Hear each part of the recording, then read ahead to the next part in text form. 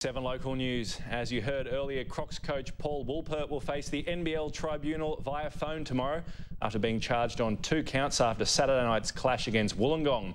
Woolpert's facing suspension after being ejected on half-time, but at 5 Townsville up, the Crocs produced a 24-point third quarter to keep the Hawks anchored on the bottom of the ladder.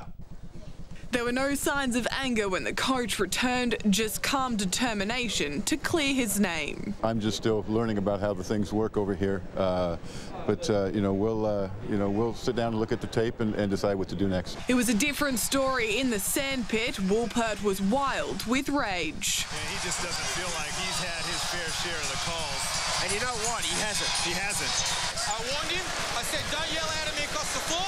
I've come halfway across. He screamed at me again. Referee Michael Aylan's decision to eject the Crocs coach raised more than a few eyebrows. It drew the NBL's attention. They've charged Woolpert with unsportsmanlike conduct and using abusive language. I think it may be his sunburn from being down the beach, his red face, but I think it gave us a boost. Assistant coach Liam Flynn stepped into Woolpert's shoes. The Crocs didn't miss a beat. Crawford with a bomb, he gets it to go.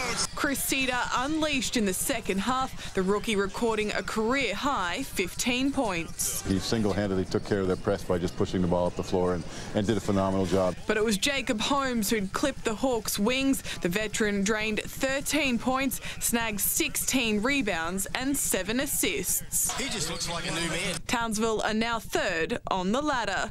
Veronica Eggleton, 7 News.